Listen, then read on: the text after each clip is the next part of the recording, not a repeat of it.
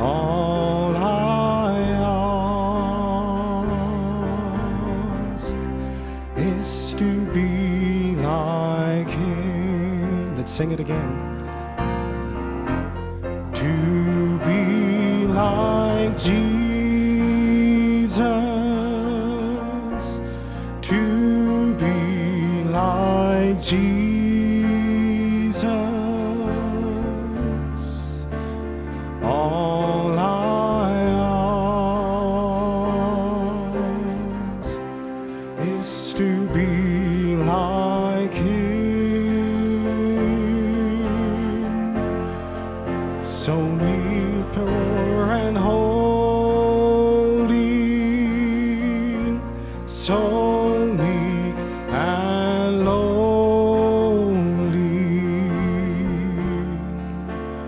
All I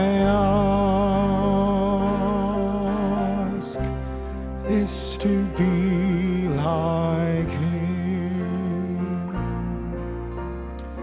Amen. I greet you all in the name of our Lord and Savior Jesus Christ. Amen. It truly is a blessed honor and a privilege for us to be gathered here this evening. Amen. How many are happy to be here this evening? All right, we're going to start our song service now as we stand on our feet. Let's sing that song. Blessed be the name of the Lord. Amen.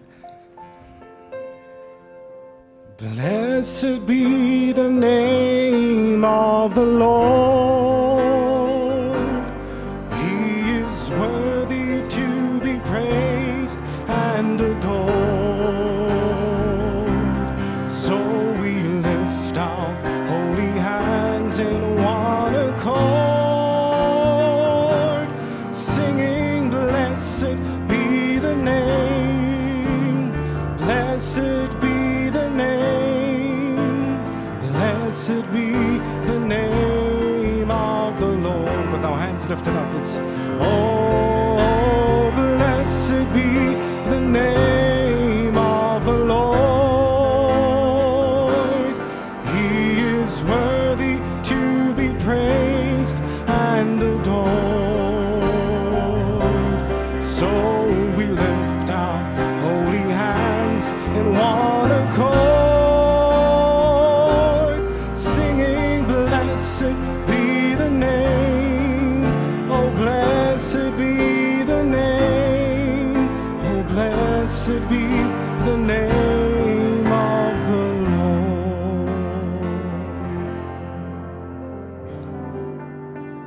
Holy word, long preserved for our walk in this world, they resound with God's own heart.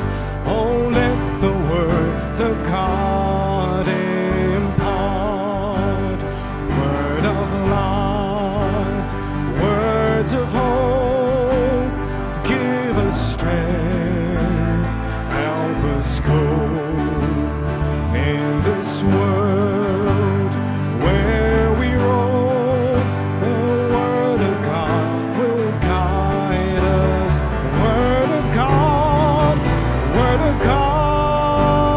ever true, changing me, changing you. We have come with open hearts.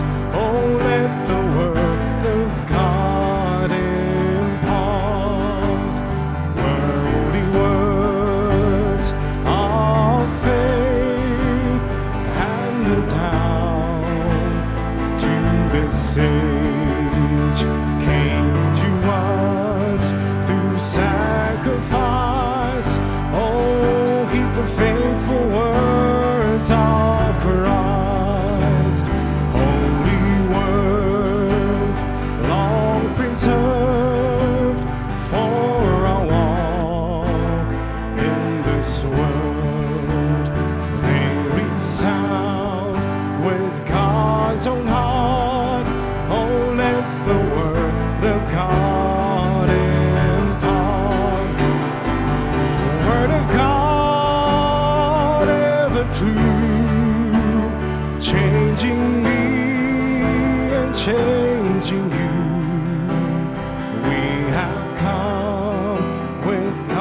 man's own heart.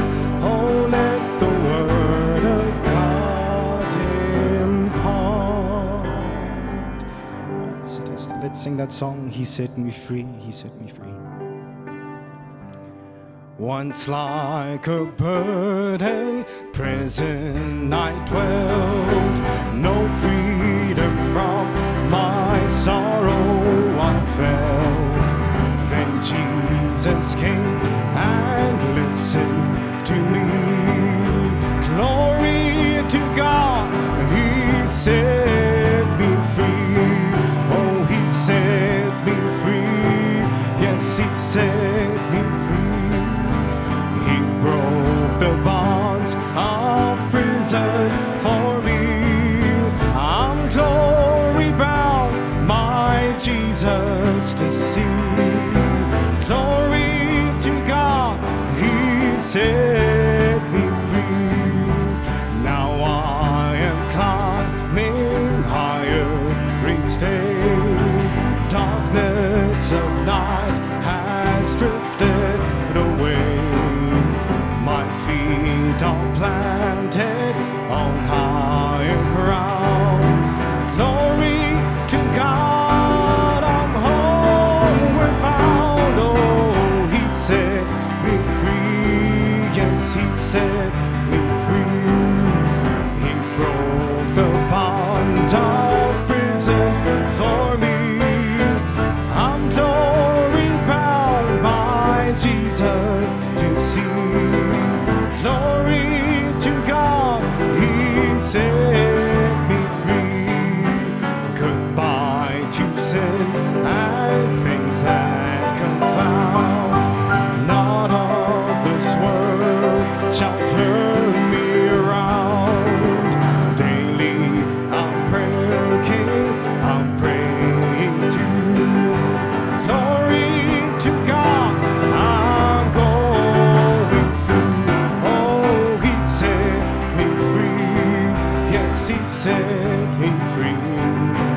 He broke the bonds of prison for me. I'm glory bound, my Jesus to see. Glory to God, He set me free. Let's sing that song, sister. Ready to leave, ready to leave. Some folks are building hopes down here, planning ahead. So busy with their fortunes, they forgot what Jesus said about the wars and earthquake and the victories budding leaf. But there's a group of people getting ready to leave. I'm ready to leave in a twinkling of an eye, making investments in the bank up in the sky. I've made preparations, not a reason to. Oh, are you in that number, getting ready to leave? Sinner, what's the reason for your needless delay? While you're hesitating, Christ could come just any day. Heed the Spirit's calling, make your way to Calvary, and get in that number, ready to leave. Yes, I'm ready to leave in a twinkling of an eye, making investments in the bank up in the sky. I've made preparations, not a reason to grieve. Are you in that number, getting ready to leave? Let's slow it down this evening. Let's sing that song, Search Me, O Lord. Search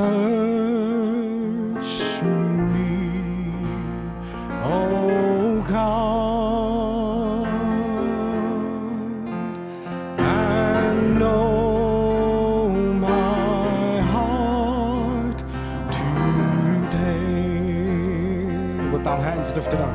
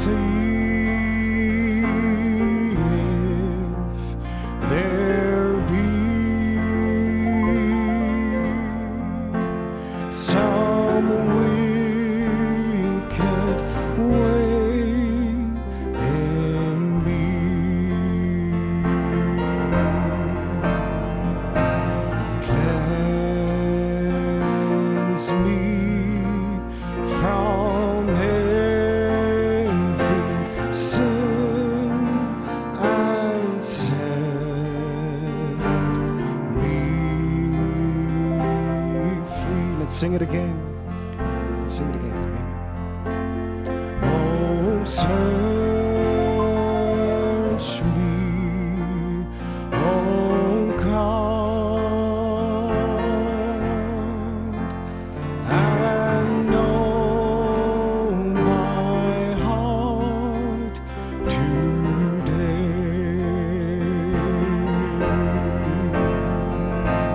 Try me, oh Savior,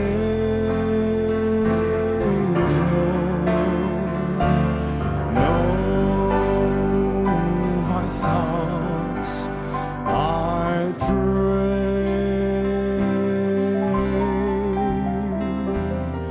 See if there be some wicked way in me.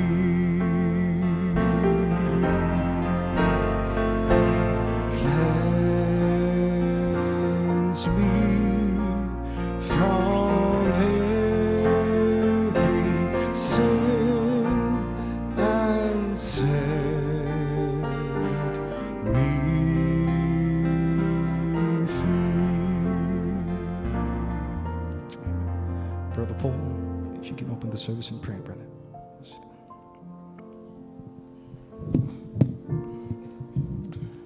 Our dear, precious and heavenly Father, Lord, we come under your presence this evening. Lord, once again we surrender ourselves unto thee, O Lord Jesus. Lord, we yield our body, our spirit, and our mind, O Lord Jesus Christ. May you just take us, O Father, Lord, into that heavenly realm, O Lord Jesus Christ. Lord, I believe one day, O Lord Jesus, you took Peter, John, and James, O Father, Lord. Lord, when they saw in that, what they saw in that mountain, on that Mount Figure, region, Lord Jesus Christ, they saw your experience, O Lord Jesus Christ. Lord, they said, oh Father, Lord, it is good for us, oh Father, Lord, if we can build a church there, oh Lord Jesus Christ. Lord, we say the same thing in this evening, oh Father, Lord. Lord, may you search our hearts, oh Father, Lord. Lord, may you hide us, oh Father, Lord, from this world, oh Father, Lord. We pray for the service, oh Father, Lord. May you take the pastor, oh Father, Lord, behind the cross, oh Father, Lord. May you hide him, oh Father, Lord. May you touch him with a coal of fire.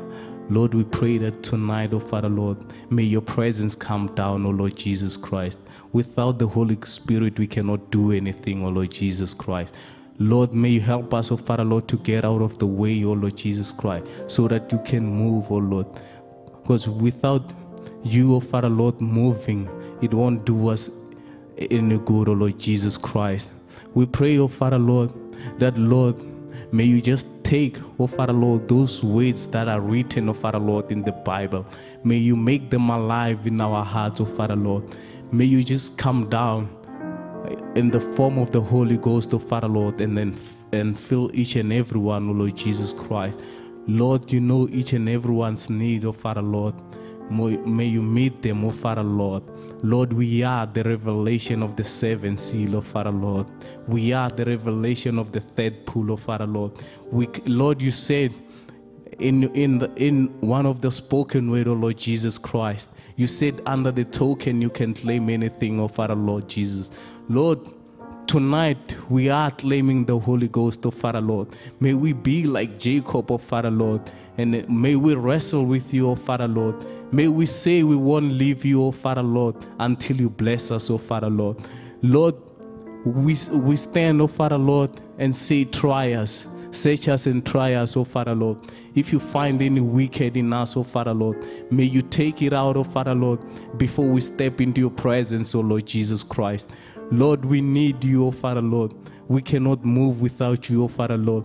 Lord, what we need, we don't need more, we need more than just a dead church, oh Father, Lord. We need a church that is alive, oh Father, Lord. We believe, oh Father, Lord, we are the temple, oh Father, Lord. May you help us, oh Father, Lord, this evening, oh Father Lord, may you renew our thoughts, oh Father Lord. May you mold us, oh Father Lord, in such a way, oh Father Lord, that we will say it was good to be in the house of the Lord. Lord Jesus Christ, we come to you once again, crying, oh Father Lord, begging, oh Father Lord. We say, come down, oh Father Lord. May you touch our heart, oh Father Lord. May you see us through, oh Father Lord Jesus Christ. May you lift us up, oh Father Lord. Lord, may you give us, may you anoint our ears, oh Father Lord, in a certain way, oh Father Lord, that will be able to catch what you're going to say to us, oh Father Lord, this evening. Lord, we pray that tonight, oh Father Lord, may you just pour down your Holy Ghost, oh Father Lord. Lord, we believe the one king once prayed, oh Father Lord, for the rain, oh Father Lord, and it rained, oh Father Lord. But Lord, what we need tonight is not a rain, oh Father Lord. We need the Holy Ghost, oh Father Lord, to reign in our hearts, oh Father Lord. May you touch us, oh Father Lord. May you move us, oh Father Lord. Lord, we want to stand in your presence, oh Father Lord. We don't want to stand in the premises, oh Father Lord. But Lord, we want to be in your promises, oh Lord Jesus Christ. May you help us, oh Father Lord, this evening, oh Father Lord. May you take us, oh Father Lord, into that heavenly experience, oh Father Lord. Lord, we need you as we surrender ourselves and our spirit, oh Father Lord, that the Holy Spirit may take full control, oh Father Lord, this evening. In Jesus' name I pray, amen. Before we welcome Brother Gideon, let's sing that song, sister. I want to do thy will, O Lord. Amen. I want to do thy will, O Lord. I want to do thy will, O Lord.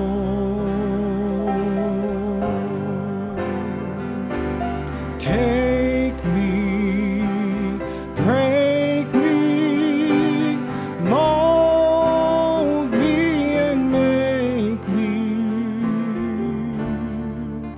I want to do thy will, O Lord. I want to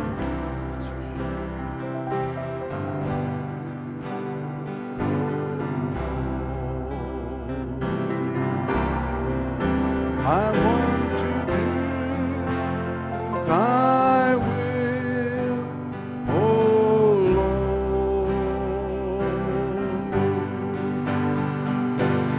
Take me, break me, mold me and make me. I want to do thy will.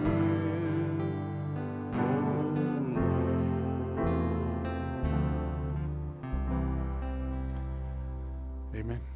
Good evening, brothers and sisters. Welcome you in the precious name of the Lord Jesus Christ. You can be seated while we just thank the Lord for this privilege that we have to be together like this. And as I think it's been circulated to you, we're going to have tonight the testimony of Brother Willie Retief, which we're happy to have with us. God bless you, Dad, for being with us.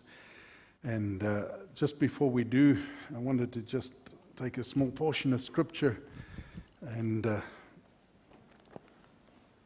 Corinthians chapter 15, Paul is speaking here on the resurrection, really as a doctrine in particular, and the gospel that he has presented to the people. And I'd like to read from verse 1. He says, "Moreover, brethren, I declare unto you the gospel which I preached unto you, which also ye have received, and wherein ye stand, by which also ye are saved, if you keep in memory what I preached unto you, unless you have believed in vain.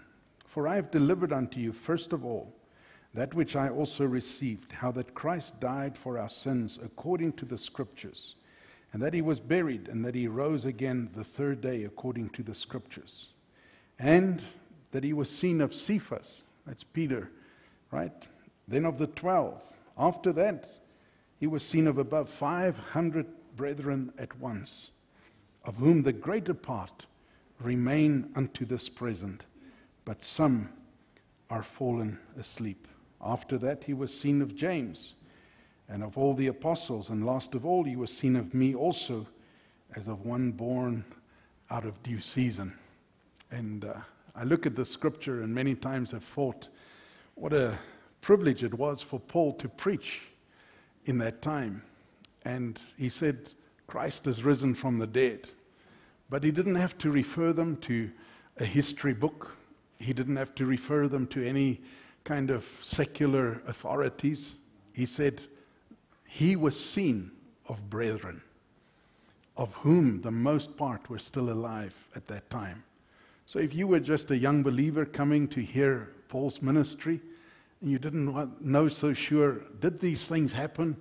You could just go along to Jerusalem, and you'd find one of those brothers that would be able to say to you, I am a witness, I've seen. I was there when he appeared. You want to know if he rose? I can tell you, because I saw him.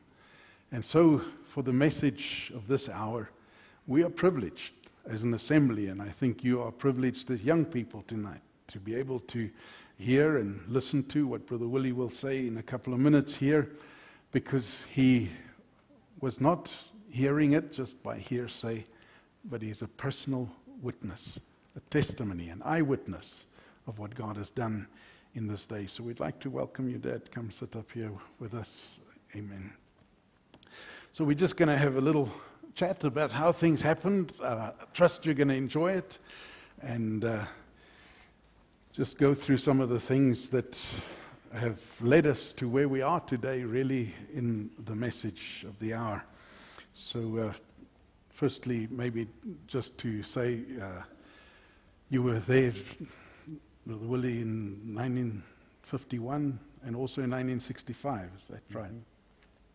So I'd like to just get the young people to sort of understand where we're coming from. 1951, that would make you 20 years old, young man, unmarried. So when we look at that, where were you at the time? How come you got to hear about the meeting in 1951? Well, I'd like to say good evening. Happy to be here, and we are not strangers, so we want to just have a nice talk. And it was in 1951. I was not even in Pentecost then, and come through the old Dutch Reformed Church style sort of things. And then we heard that Brother Branham was here in the country, and great miracles took place, and I wanted to see it. I wanted to, not that I didn't believe it, but I wanted to see it. And then when I went with some of the Pentecostal people to the AFM on a Sunday morning, and there was a young brother that I knew well, and he said, let's go and see Brother Branham in Bloemfontein. And of course, you know where Bloemfontein is. There wasn't tar roads those days. And so after the service, we left, and we got there just a little bit late. We couldn't get seats, but the meeting didn't start yet. And I can just explain, like on the platform was bright lights, and you could see everything, but over the audience, it was quite dark. And so we stood in the back, and they had a few speakers there that spoke a few things, and Brother Bosworth was there who spoke on faith a little bit, and then they start to call the prayer line and start to sing Only Believe. And when they start to sing Only Believe, it was just tremendous. The anointing that came down over that place was, you can't describe it. I just felt I was lifted up like this. And they called Brother Branham. And that was something that I've never, ever experienced before, and only one time afterwards. And sometimes we think we are in the presence of God and we feel the anointing and so on, but it is not just like that. But then as Brother Branham came up, he just did like you hear him on the tapes, if you listen to the tapes, good evening friends, and that's the way he spoke, and spoke a few words on faith as well. And prayer line, as you know, always comes from this side. And like I said, I wanted to see a miracle, because I hear of all these things that took place. And so the first three people, there was nothing that you could see, in the natural, what happened to them. The sickness wasn't that kind. And so after the third person, he just stood up straight and looked up into the sky, and he said, just a minute, and everything went quiet. And so after a while he said, there's a man sitting over there, black uniform on, shiny buttons. And those days the police had black uniforms, shiny buttons and so on. And right in line where we were standing in the back, this man got up. And I could see the light reflecting on those buttons. And he says, sir, you had cancer, but Jesus just healed you. And I noticed Brother Branham didn't look down. And even if he looked down, he couldn't see what was going on there because it was too dark. And he turned this way, and he said, there's a woman sitting over on this side. He says, and he described her and said, you also had cancer and Jesus just healed you. He says, and the woman next to you the same. She had cancer and Jesus healed her. And they stood up there. And Brother De Beer, I don't know if there's anybody here that knew him. He was my pastor those days. Anyway, he knew those women. And he said, that's true, they had cancer and the Lord healed them and so on. So that was enough for me. I realized when Brother Branham didn't look down to see where the people was, that he saw a vision. And that was enough. I believe with all my heart, he was the prophet, because, we had no teaching on those things in those days. It was 1951. It was before the message even came here. And then afterwards, we inquired all the time, where's Brother Branham? Why doesn't he come back? And what happened? Oh, he's a prophet, but he went off the word.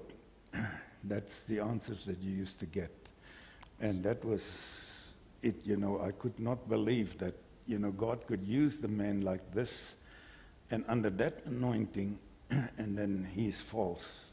It's just not what went down with me. Amen. Yeah. So in between there, you heard nothing more of Brother Branham until 1965. Yeah, it was for years and years that we inquired, and nobody could actually give us any idea of what happened. And then I can just put in a little bit here. We had a minister that came and ministered for us in Brother De Beer's church, from the Pentecostal Protestant church, and we were talking to him, and he said they were praying. He was pastor in Durban, and they were praying for 13 months, fasting, praying that God would send a revival to Durban. And he says, well, they fasted, prayed, and we didn't know at that time that he had tapes of Brother Branham, because at that time we didn't know anything about the message yet. And so he said that was the only place that God sent Brother Branham to. He says, go to Durban. See, after they prayed that God must send a revival to Durban. And he said he sent the best man that he had down to Durban to go and preach there. So, yeah, then what is the next maybe thing? you want to you were in the Pentecostal church now in 1965, right? Yeah. So, but you had left the church. Yeah. And left the church, no message. Yeah, we look at the things in the church, and we saw there was lots of things that's not scriptural, and there's lots of politics in the church, and we felt very upset about it, and a few of us decided to leave the church. And we started a little assembly here in Primrose, just in the shop. And to our surprise, when we started there the first night, the place was full of people. And we didn't even have chairs and anything like it. But nevertheless, we went on there for just a short while. And I said to the brothers, I said, listen, if we preach what Pentecost preached, we might as well go back there. God must give us something different to this, what we had. And just after that, we got the first tapes, and there was a man that had about 6 tapes of Brother Branham that we knew at that time, and so we borrowed the tapes, and the first tape that I heard was handwriting on the wall. And when I heard that tape, I said, this is the word of God. The people must hear this. And of course, we start to advertise. We had a little pamphlet that we send out every month, Living Waters. And we start to advertise Brother Branham's tapes. We didn't have one tape yet. And we will send them the tapes free of charge. And that was just a little act of faith, Brother Corey. Anyway, and then, with all that was going on, I went to town, and just to tell you the simplicity of this thing, how it started. And I went to a place called Wild and Mar, and I bought 6 tapes, 5-inch tapes, 600 foot, and I thought, this is the greatest thing that could happen. Now we're going to tape those tapes onto this and start to send it out. And you may laugh, but that's the way it started. That's just exactly the truth. And so I asked the man that had the 6 tapes, can we borrow the tapes so that we can tape it? He says, no. And you must know. He says, I'll tape it for you, and then you pay me for it. And that was not in my heart. I didn't want to have any money involved in this thing and whatsoever. And but we were forced to give him the tapes, so he taped it, and it was so bad we couldn't hear what was going on the tapes. And then he charged us 50 cents. Those days was quite a bit of money for each tape that he taped. And then he put his name and address in the boxes. And I said, no, this is the end. We must find some other way. And so, of course, we had no equipment. We just started out. I mean, we had no typewriters. We had no piano to start, in the services and all that kind of thing. And I won't tell you the story about the pianos. But anyway, we went into town one day, my wife and myself, to buy a piano for the church. And I'll tell half the story, okay? And so what happened was we walked from place to place to place, and we came to Kahn's Pianos in Johannesburg. And so I walked in and I said to the man, we're looking for a second-hand piano for the church. And so he gave me an answer that was very abrupt. It was terrible. I just turned around, started to walk out, and he called me back. He says, no, come back. And my wife stood there, and she says, come back. He wants to talk to me. He says, I'll give you a piano, brand new piano, at the show price. That was in June. The show was those days in April, around about Easter time, right? And he says, the show price was 500 rands. Can you imagine? What do you pay for a piano today? 500 rand. And so I said, but I haven't got cash. I can pay you over, 6 months. He says, I'll give you 10 months without any interest. He says, why don't you take one for your house too? So I walked out there with 2 new pianos that day, just to give you an idea. But then we had to have equipment to duplicate the tapes. And of course, it's these big tapes, you know, these real tapes.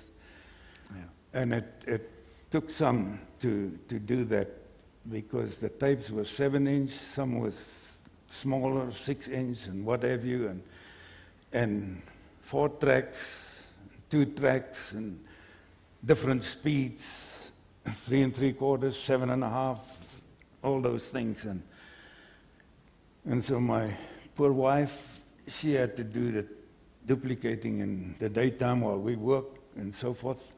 And at one time we had 16 of these tape recorders linked up one to the other to duplicate the tapes. And the people gives orders. I want these messages. I wanted this speed. I want it on this kind of thing, and this and this and this and this. And you got to really know what you are doing to have 8 of those things constantly running. But anyhow, the Lord helped us through that until the cassettes came in. The cassettes was a flop in the beginning, but they became better and better and better. And today you can have it on a little thing like this, all the messages within a few seconds. Those days it took long hours, almost day and night, to do those things. And of course, if I can just say, we have sent even the cassettes, after the cassettes came out, we've sent hundreds of thousands of cassettes out in the country and overseas, different places. Yeah. So back in 1965, and you got those tapes, the first one you listened to, but at that time you weren't baptized yet. We were baptized the 22nd of May, 1965. And how did that happen that you got to hear about well, the baptism? Brother Jackson, you'll see him tonight also, and he went overseas, and we heard that he had a different baptism. Of course, we were baptized in Trinity doctrine and all that kind of thing, you know. And so when he came back, he used to live in the Cape, and we invited him to come up here to our little assembly over here, and we said, now what are we going to do if he starts to preach this other doctrine about the baptism to us? What are we going to do? We said, okay, let him do it, because we love Brother Jackson. He was a nice man, and we knew him. If he says anything wrong, we can just correct it afterwards, you know. And here we sit on the edge of our seats listening to the brother preaching, and he preached about the faith of Abraham. I'll never forget that. All about Abraham, not a word about the baptism. And afterwards I thought, what a disappointment. And nevertheless, we went home. The other guy that was with us, he invited Brother Jackson to go and have tea with him. And the next day, night, I was in my office still where I used to work, about 8 o'clock, and I couldn't bear it any longer. I must hear what Brother Jackson has got to say. So I phoned him up, and he says to me, it's strange. Everybody went out tonight. They wanted me to go with. He says, I felt to stay home. I said, well, that's good. I want to talk to you about this baptism. What is this new baptism that you got? And he says, have you got your Bible there? I said, no, I'm still at work. I said, but just tell me what it is. Just give me the scriptures. And Brother Jackson tried to explain to me Matthew 28:19. And he battled a little bit. But while he was saying it, I just caught this thing. I said, no ways. How could I be so blind not to see it before? And before he could even go to the others, I said, Brother Jackson, I see it, no problem. He says, no, wait. And so he's on the other scriptures, and so Anyway, so eventually he says, what are you going to do about it? I said, no, wait, I'm going home now. I'm going to talk to my wife, and if she sees it, we want to get baptized both together. And it was just like that. I got home, I told my wife, I said, look, we baptized wrong. This is the way, and she saw it. And that Saturday, we got baptized here at the place. It's built like a ship. It belonged to Sister Leslie, and we were baptized in a swimming pool there, and it was Green as anything. it was in the winter, of course, you know. And anyway, so I was also baptized in winter, but it was here at Boksburg on a lake somewhere, and it was freezing cold. nevertheless, yeah, they had to hold a stick that we can hold on to because the thing was so slippery. They never cleaned this thing. So afterwards, well, I won't tell the rest of that story. That's very personal, anyway. Yeah. So then it's shortly after that that Brother Branham came back.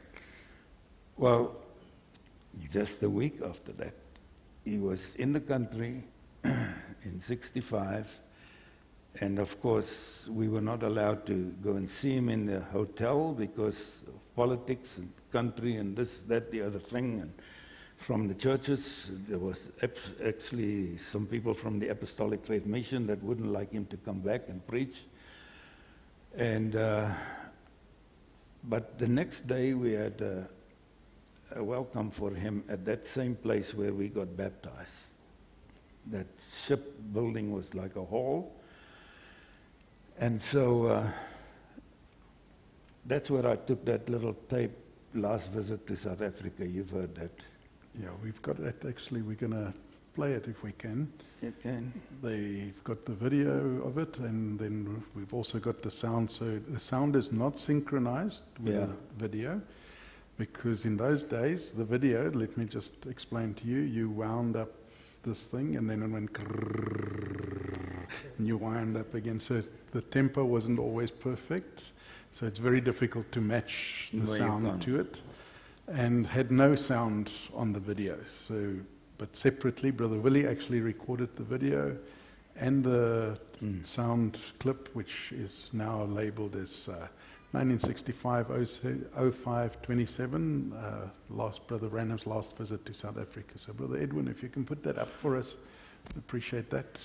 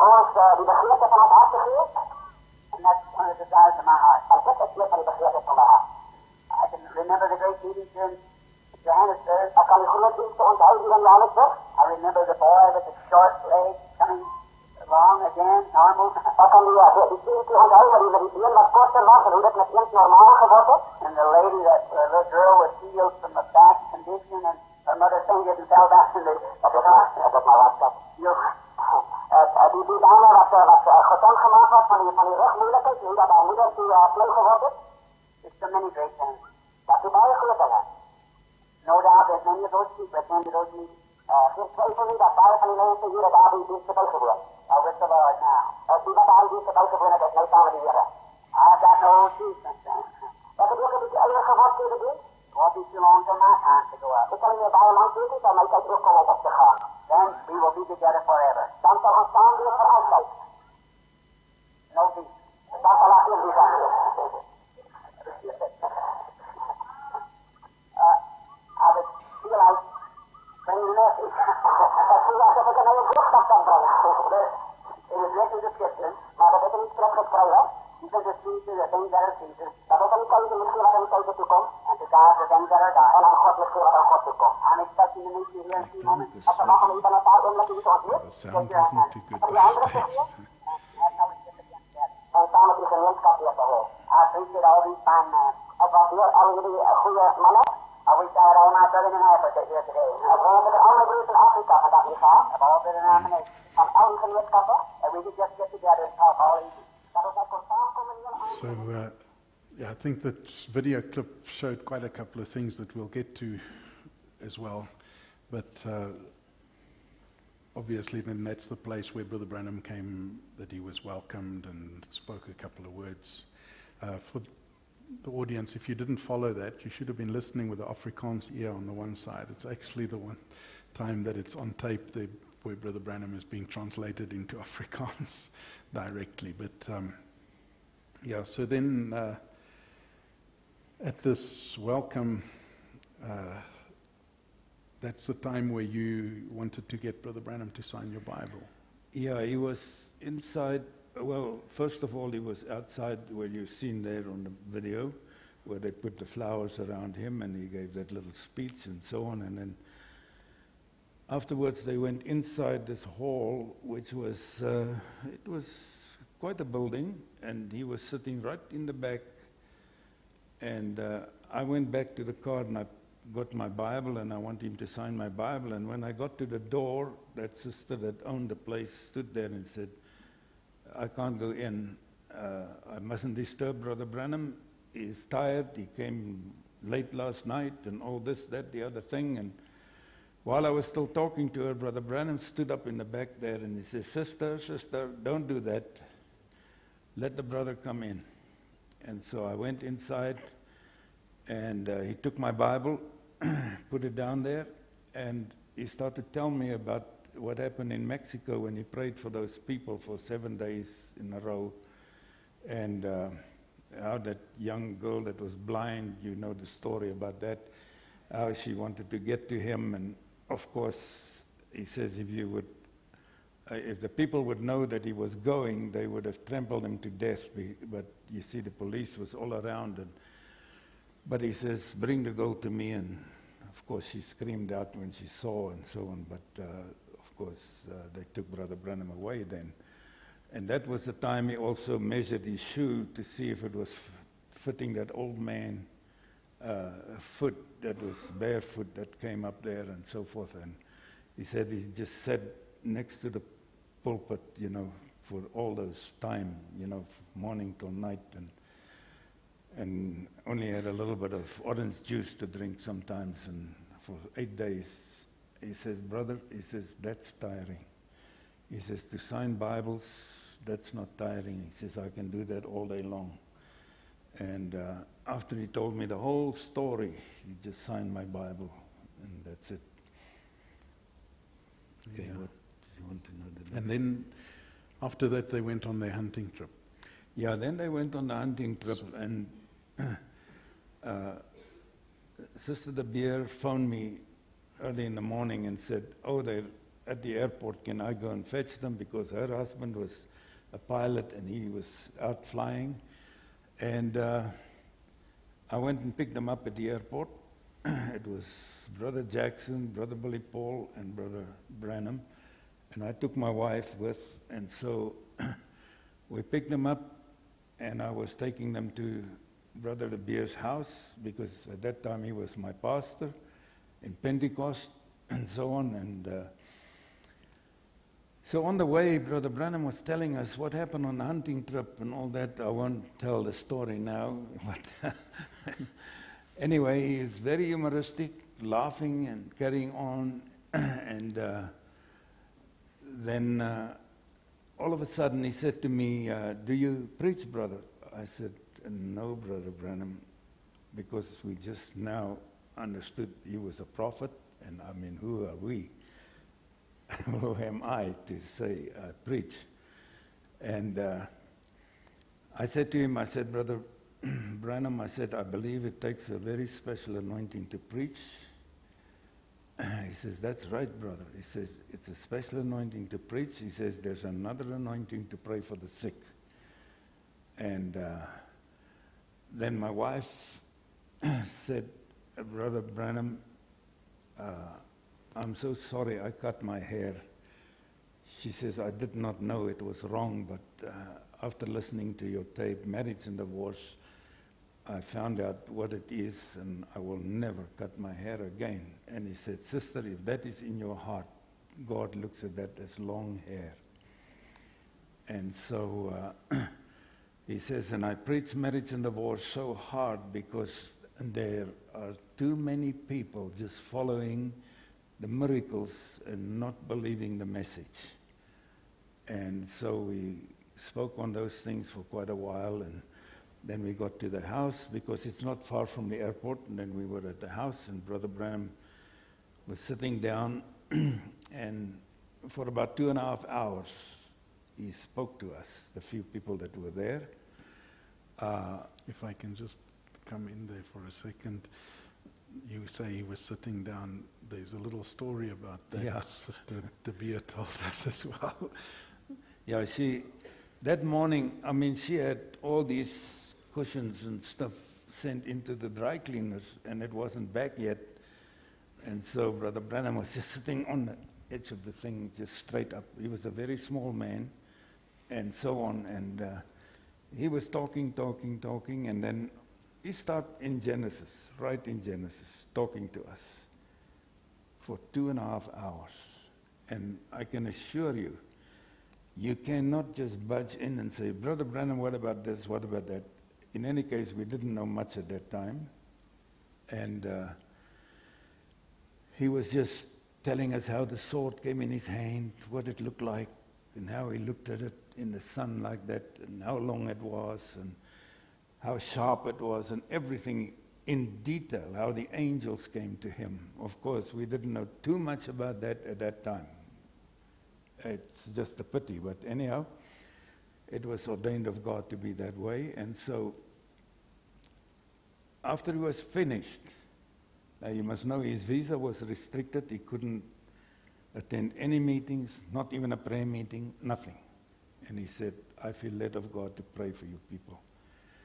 So the few of us that was there, Brother Branham was sitting on a chair, Willie Paul was standing there, and we just walked up to him there, and he just prayed for us.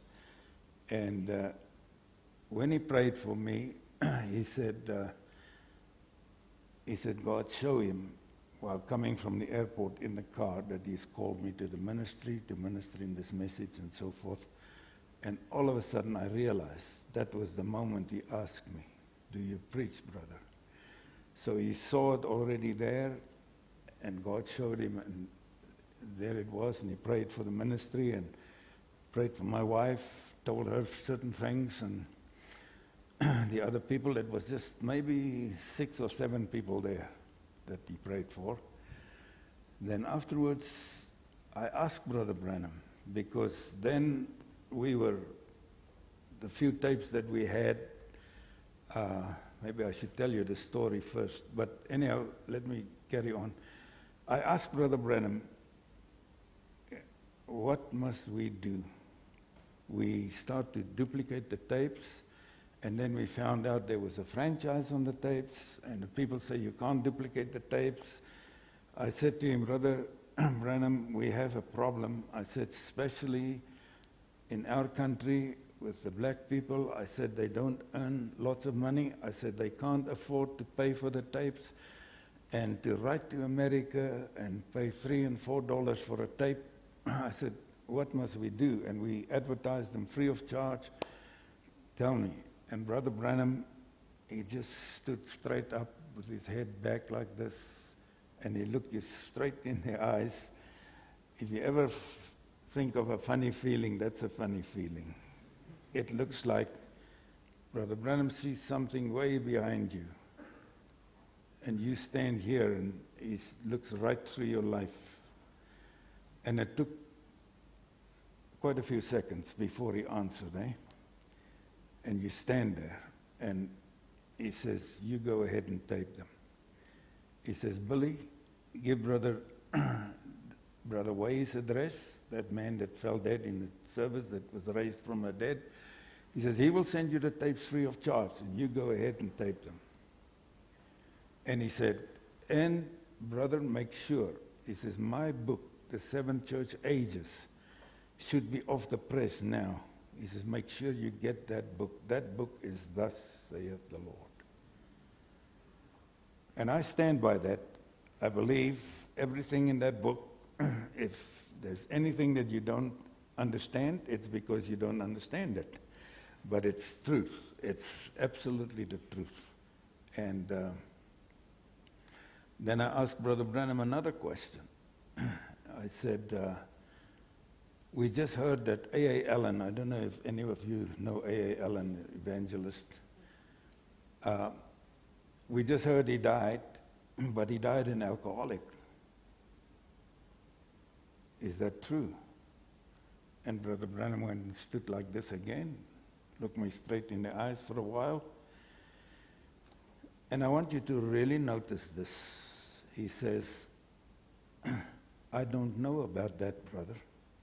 But one thing I know, if I could preach like A.A. Allen, I call myself a preacher. He says, in the messages, say good things about a man, not the bad things. Say the good things. And that's what he did, right? So then from there we went to the airport. Just before you go there, I want Okay. to just have you, when Sister DeBeer called you that morning, Oh yeah, it okay. was a little bit of surprise, and her fridge was empty, I think. Yeah, when I got there, she said, brother, I've got no money, and what am I going to give Brother Branham to eat? Have you got money? I had 4 rand in my pocket. Now, 4 rand in those days was a bit more than what you think today. 4 rand, she went and bought meat. Meat in those days was 75 cents a kilogram, right? So, and she bought meat, and she fed all of us. And I can assure you, Brother Branham enjoyed that meat thoroughly. That's true. And God will bless her for that. And then, of course, can I go on to the airport? Yeah, well, I just, so basically, as far as we are now, we've seen you were there present when discernment was done, prayers, and also what he said about you and Mom. All those things have come to pass exactly like that. Then from there he was going to go back home, so you went back to the airport. Yeah, he wanted to stay actually longer, but Billy Paul's father-in-law passed away, and he wanted to get back, so they went. So on the airport, there was another evangelist, I don't know if any of you know him, Rassie Rasmus, and he had some of his people there, what they call the Blue Rockies, the people that wear the blue dresses. There was quite a number of them, and Brother Branham admired them for their dresses, their long hair, and everything, right? And he was standing there, and certain people talked to him, and I was standing about as far as my hand is from Brother Gideon, from him. And all of a sudden, that presence came. I can assure you, brothers, if you ever felt that, you will never doubt that prophet in all your life. That presence just came in that airport, and everything just quieted down. And it's awesome. It's awesome. And I looked at Brother Branham's face, and he looked up, and I saw he was crying, tears running down. And he says, I've seen him so many times, but I so desire to be with him. And that presence, you can't describe. It's just supernatural. It's beyond what you can even think with your mind. What caused it? I don't know. It quiets everybody around.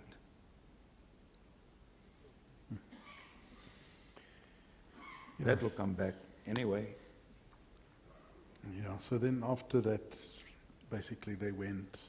But that was the beginning then, really, of the message in South Africa. And you started with a distribution. You mentioned just now about the 5 or 6 tapes and the problems you had around that. Let me just quickly, for everybody's benefit, when we said tapes, we're talking about this, if you've never seen one. That's the 7th seal. One tape, the 7th seal.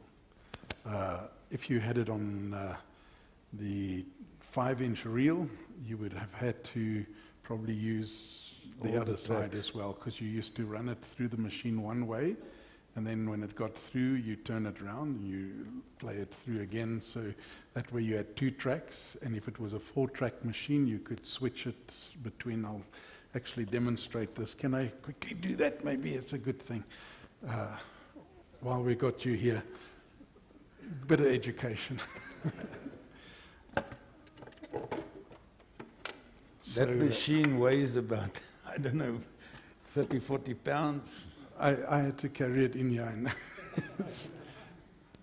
And here's still a tape. Oh, song, Andre Sisters. Okay. That was our music at the time. When I was your age, that was the best music around, was the Andre Sisters. They were singing all the Believers songs and all those sort of things. So you see, you put it on there, and you, I need to, where did I put that? Here we go. You need a reel to catch this up on. And then you have to thread this through. And between these 2 rollers, the one we used to call a capstone, Brother Edwin, I think, was commenting about that, having to change the speeds. Now, on this machine, they've got a nice little fancy, and by the way, Brother Willie was an Akai fan. After trying Philips and Iowa and everything else that just gave trouble, Akai became the sought-after brand for doing the messages. There's a little thing here, Brother Edwin, you can maybe zoom so they can see on the screen. That's a capstone.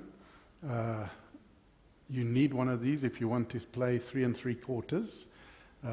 With that, you could get 1 7/8 inches per second, that is. 1 7/8 was fast enough for sound of voice. If you went to music, you could get away with 3 3/4, but 7.5 was the ideal. And then the professional guys in the studios used to run it at 15 to 30 sometimes, but 15 was like the speed you'd go. So let's see what happens. Need some power. There we go. I'm going to just forward a bit so we get into it. And this one had the 4 tracks, so you could have stereo, which was for music, or else you'd go to track 1 and 4. That's too fast. Still too fast. So that was 7.5, 3 3/4. Now we take the little capstone off. I better put this off, else I can't get the capstone off. It's a lot easier to scroll down the menu and select 7th seal, play, off one of these little devices, where you've got all 1,200 messages on one.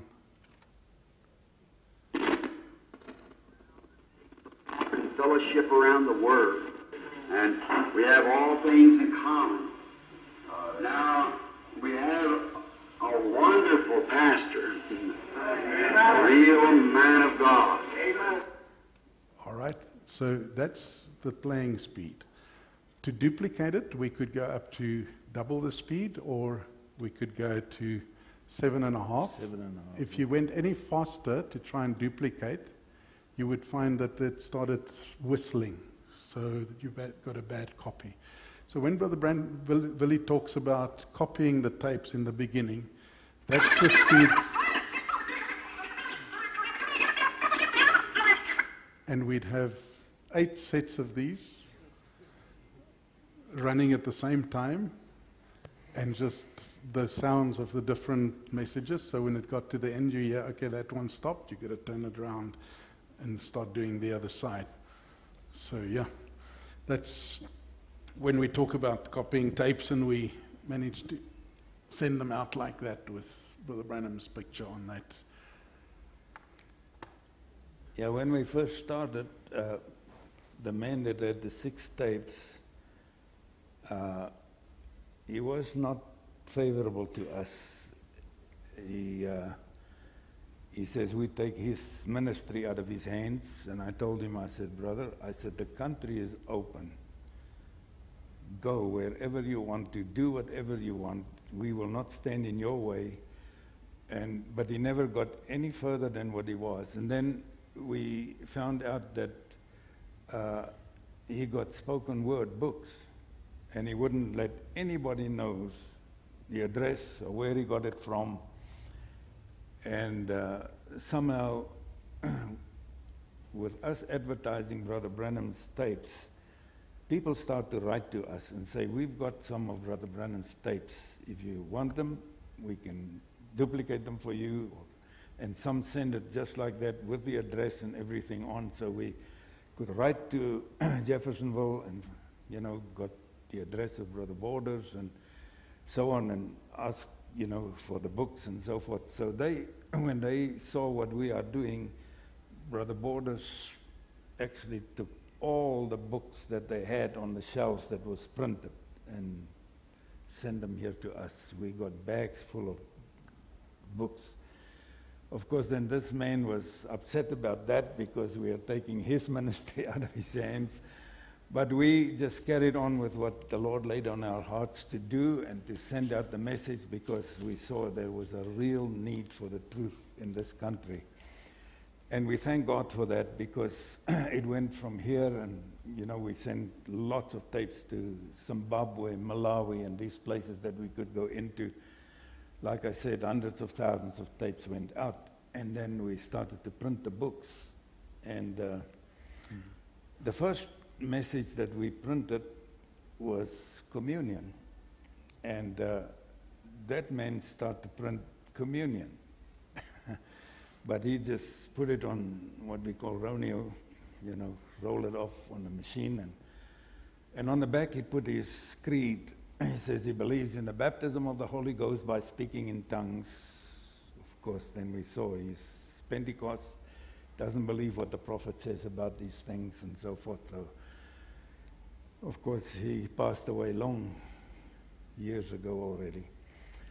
So anyway, so the thing went on, and you know, it was not without any problems, but there was lots of problems coming up, because ministers withstood us, you know, from denominations and things, but anyhow, the Lord led us right through all these things by His grace. If we can just talk a little bit about the printing. You were talking, also we started with the Roneo's Gestetner machine. I think my mom was the typist at the time, and it's not an electric typewriter. It's one of those you hit, but what they called a stencil, right? Yeah. That you used to put onto this Gestetner machine. It had layers, so you had to hit the key hard enough to hit through the first layer, so that the ink that permeates from behind would come through, but only where it strikes through on the front sheet. So it had the backing sheet and the front sheet. And then you'd put this on this Gestetner machine. I remember when you started, you sort of ink it up and you turn it by hand to get the ink going through and the first couple of sheets through, and then I think it used to print about 500 sheets an hour or something. It's like started going and then would print those things. You could get, I think if you're lucky, about 1,000 copies of one stencil, Yeah. and that was that. Then you had to retype it all again onto the stencil to get the next page done. But then you progressed to litho. Maybe you... Yeah, that was quite a thing. We didn't have all the equipment, but we had a small machine. I can't remember what the name of the thing was, but nevertheless, there we have to type the things too on also like a piece of stencil sort of a thing. And then we never had all these things that they burn the plates, you know, they burn the plates, steel plates or whatever it was, or aluminium or whatever.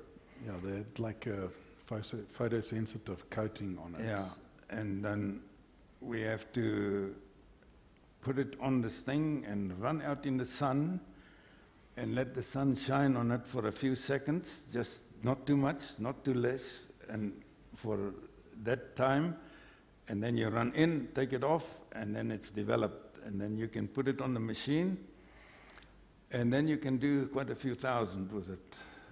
And that was going a little bit faster than the old way and so forth, but it was still very, very slow. Yeah, I remember my dad, there was different chemicals he used to wipe those things with, and it's almost like it was a little dark room. You had to develop this plate Yeah, it was a then lot of things. get it on. But yeah, so that's where the message started, really, with the printing, and then after that progressed from this machine that we had here, where we had so many together. You got a duplicator, I think in 1970. Yeah, then we got a duplicator that you can put 3 of those tapes on, and actually from the master you can run 3 tapes onto this thing. But shortly after that they turned over to cassettes, you know, and then of course the cassettes wasn't too good in the beginning. They used to stick and break and you know, all kinds of things before it was running smooth and so forth. And then we start to get these duplicators that you can do it fast, you know, put one in and do 6 at a time. And that was going a little bit faster and so forth. But yeah, it was a long, long process. We did skip one medium in between here. The first tapes that you could listen to in a car was obviously not these guys. No. So this machine here is actually very unique. It actually has 3, you can put a cassette in here. Anybody seen a 4-track cassette, the little ones? You actually can put it in here. Where's the eject on this? Yeah, I've just opened. You put a cassette in there. But on the side, it has a slot for an 8-track. An 8-track was a tape that was a continuous loop. Sorry. A cartridge about that wide, by about that long, that you used to slot in there, or you could slot it in your car. And it used to take the tape from the inside and feed it back on the outside. So it just kept running in a loop, and you could record on 8 different levels. So that would give you about an hour, so you can get about an hour's message on one of those that you can listen to in the car. But you also had some vinyl records at one time that had Brother Branham's voice on it. Yeah, but the records are about that big. It's like a normal record, but they had to cut also some of the message off because it was too long for those things. And I've still got a whole stack of that at home. And you could use that, but you used to get a tape recorder, a small one. There was an Iowa one that you could play from the car. You put it on the back seat and with a thing from the cigarette lighter, and there it goes. And it could take a 7-inch tape like that. And then Akai also made a very smart little machine, a small one, and you could get things put on the sides that you can play the bigger tapes on and so on. I used to take that with me to Malawi and all those places where we used to go to and play it from the car. It wasn't as easy as today, you know. I mean, we've got all those messages on a little thing about that size, eh? Yeah. Little 32 gig micro SD cards. You got all the messages. You copy them about, 5 minutes on your computer, and you've done it all. But this is how it all started. So, we thought you'd find that quite interesting to see how the message started, and then from the little shop there, eventually you moved to the mine hall. Yeah, we when we did the printing, for instance, we stayed in Birchley, and we had a single garage with a carport on the side where the car was, and the garage we turned into the printing shop, and brothers used to come and help there, and we used to print and then go into the house and put the books together, you know, all the things collating, and then, you know, staple them and cut them and get them ready for the post, because at that time we used to send the books and things all over the country, all over South Africa, to all the little assemblies that we knew at that time and so forth. And we used to print for all of them, and it was quite a job. We used to work till late at night sometimes on those things. And by the way, when we got into the message, there was nobody to go to and say, hey, what about this? What about this? The prophet says this, what about this?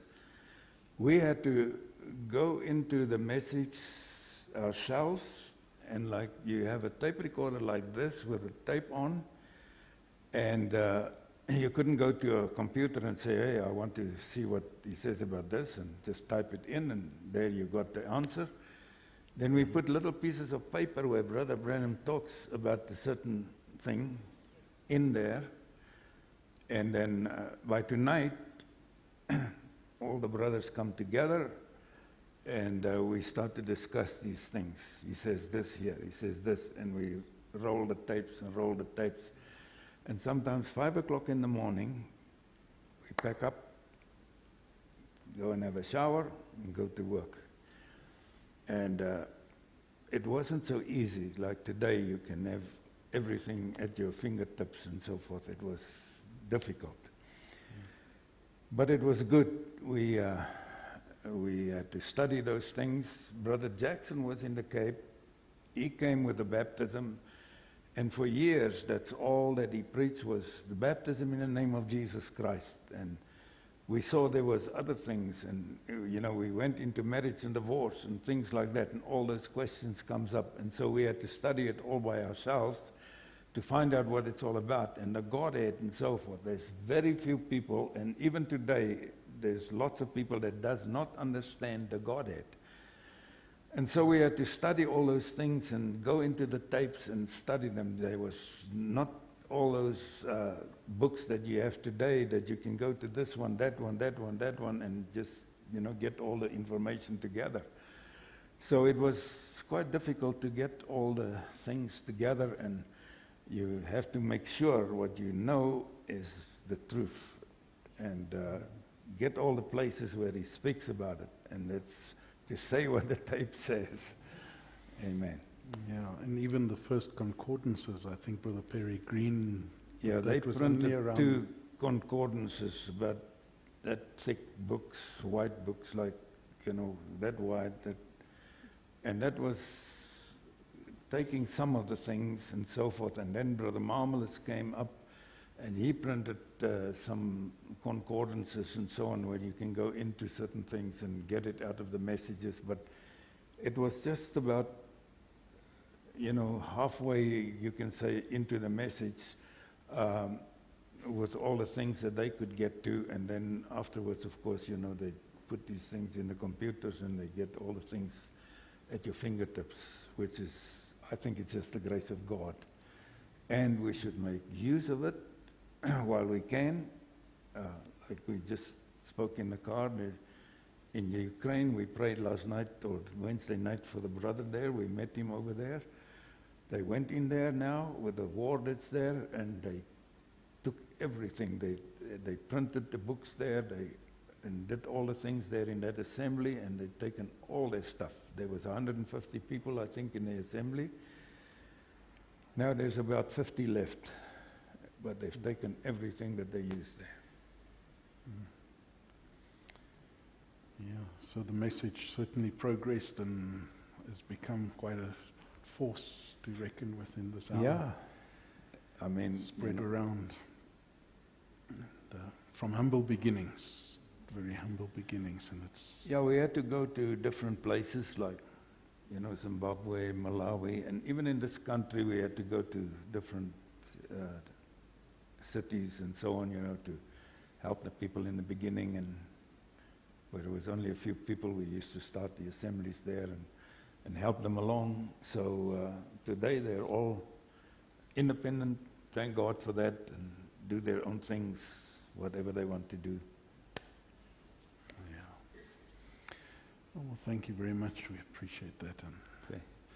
It's a privilege to be able to hear these things. And know, it's not just something you know about somewhere that you read, but there was Brother Willie right there present, saw these things, part of it, part of the start of the ministry in this country, and just thank the Lord for what He's done. Amen.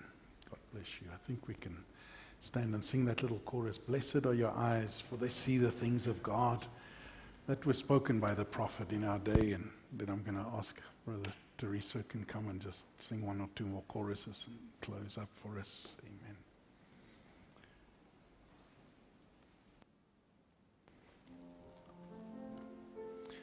Blessed are your eyes, for they see the things of God that were spoken by the prophet in our day.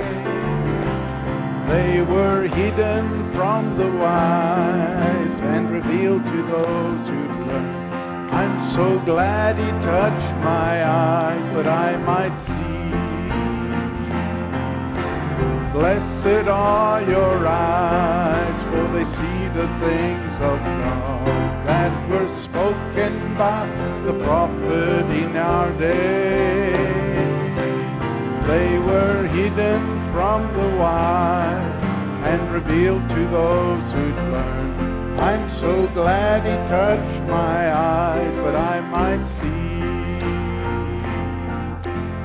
Blessed are your eyes, for they see the things of God that were spoken by the prophet in our day. They were hidden from and revealed to those who learn.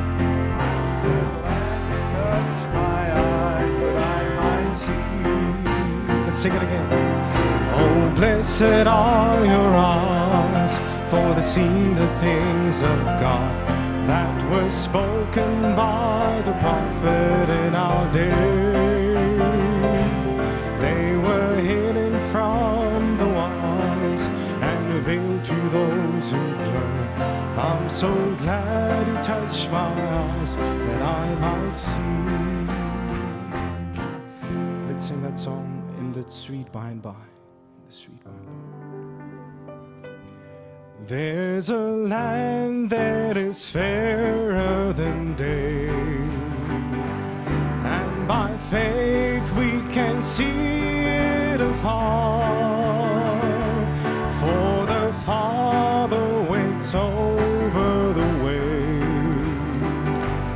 to prepare us a dwelling place there. In the sweet by and by we shall meet on that beautiful shore. In the sweet by and by we shall meet on that beautiful shore. We shall sing on that beautiful shore the melodious songs of the blessed. shall sorrow no more. Not a sign for a blessing of rest in the sweet by and by. We shall meet on that beautiful shore in the sweet by and by. We shall meet on that beautiful shore. To our bountiful Father above, we will offer our tribute of praise, and the glorious gift of His love, and the blessings that hallow our days in the sweet by and by. We shall meet on that beautiful shore in the sweet by and by. We shall meet on that beautiful shore. All right, let's sing that song, Thanks, Thanks, I Give You Thanks. Oh, thanks, thanks, I give you thanks for all you've done. And I am so blessed, my soul has found rest. Oh Lord, I give you thanks. With our hands lifted up, let's sing thanks, sing oh thanks, oh thanks, I give you thanks for all you've done. I am so blessed, my soul has found rest. Oh Lord, I give you thanks. Let's sing it again. Oh thanks, oh thanks, I give you thanks for all you've done. I am so blessed, my soul has found rest. Oh Lord, I give you thanks. Amen. Brother Frank Makuta, if you can please come and close the service in a word of prayer, brother. All right.